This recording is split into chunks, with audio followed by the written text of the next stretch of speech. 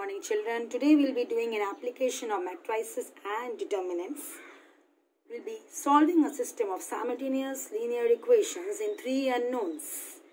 Three variables x, y, z, linear because the degree is 1, and system because we've got a group of three linear equations in this.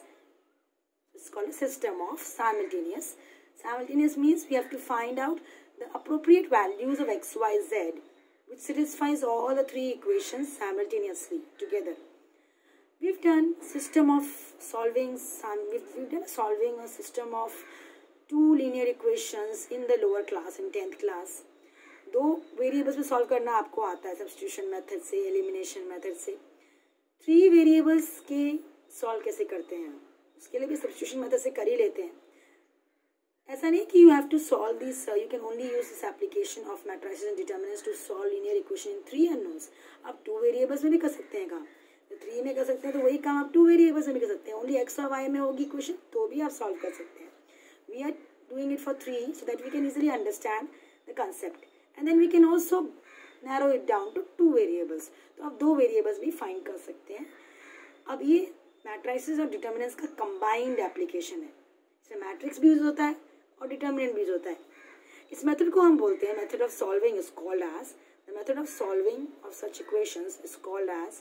Question में भी आपको कई बार ये method के नाम मिलेगा. तो नाम क्या है मेथड ऑफ सॉल्विंग का? Matrix method. Using matrix method. Using matrix method solve the system of simultaneous linear equations. Although इसमें डिटरमिनेंट्स नाम में नहीं दिया है, but determinants is very involved in this. So let's see how do we solve this system of simultaneous linear equations in three variables. पहले तो हम क्या करेंगे कि हम मैट्रिक्स इन्वॉल्व कर रहे हैं तो हमें मैट्रिसेस तो बनानी पड़ेंगी. Will form three matrices here क्योंकि हमारे पास थ्री कंपोनेंट्स हैं इन तीनों इक्वेशंस में. कॉन्स्टेंट्स हैं, कोएफिशिएंट्स हैं एक्स वाई जेड के, और थ्री अननोन्स हैं. तो will form three matrices here. तीन मैट्रिसेस बनाएंगे. एक मैट्रिक्स में हम सारे कोएफिशिएंट्स डाल देंगे A1, B1, C1. We'll put the coefficients of X, Y, Z in this order. Do not change the order. Keep the order same as given in the equation. Equation के order के हिसाब से follow the order and put the coefficients in the matrix. Let's say A. So A contains the coefficients of the equation. So in other words, A को हम coefficient matrix कह सकते हैं. B matrix will contain all the unknowns in the equation. Equations में three unknowns हैं. दो होंगे तो एक्स वाई आएंगे. थ्री है थ्री रोज आए, थ्री कॉलम मैट्रिक्स. तो B is a variable matrix containing all the variables. Now the third matrix is a constant matrix containing all the constants D1, D2, D3. So we have written all the components of the equations in the matrix form. मैंने matrix बना ली थी. तो ये जो equation है हमारी वो मैं मैट्रिक्स फॉर्म ऐसे लिख सकते हैं. ए एक्स इज इक्वल टू, इसको ए बी इक्वल टू सी भी लिख सकते हैं. चलिए इसको हम ना बी की जगह पे एक्स कर लेते हैं. अननोन को हम एक्स मान लेते हैं. अननोन मैट्रिक्स एक्स और कांस्टेंट मैट्रिक्स को जैसे बी मान लेते हैं बिकॉज जो रिजल्ट दिया है आपकी टेक्स्ट बुक में वो ए बी के टर्म से दिया हुआ है, तो सी नहीं इन्वॉल्व है.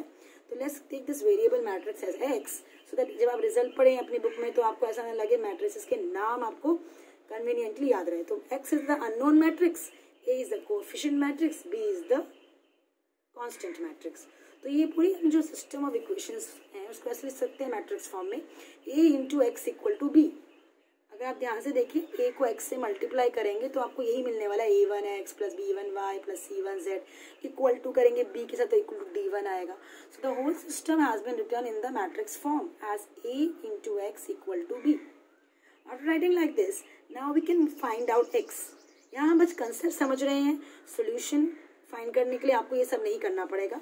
आपको डायरेक्टली मैट्रिक्स फॉर्म में लिखना है. फर्स्ट स्टेप ये है. You have to follow this is the first step. You write down the given system of equations in the matrix form. तो पहले आपको ये करना है. उसके बाद सेकंड स्टेप पे क्या करना है, क्योंकि हमें एक्स निकालना है तो हमें ए नहीं चाहिए. यहाँ पे ए को हमें हटाना पड़ेगा. नॉर्मली हम इक्वेशन में यही करते हैं ना, हमको अननोन निकालना होता है, इसको अलग छोड़ देते हैं. We have to leave it alone, we have to isolate it.